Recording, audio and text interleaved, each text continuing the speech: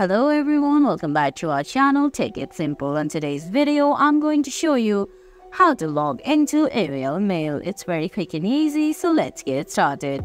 First of all, open the AOL Mail app on your phone. If you don't have the app yet, you can get it from Google Play Store or the Apple App Store. Once you do that, go ahead, launch the app. Then on the screen, you can see options like Mail and Home. Tap on Mail, then tap on the screen to get started, then select Continue. Now give the credentials required, for example, username, phone number, or the email ID, then tap on Next. Now give the password, then tap on Next again. Once you do that, you'll be signed into your AOL Mail. And guys, that's it.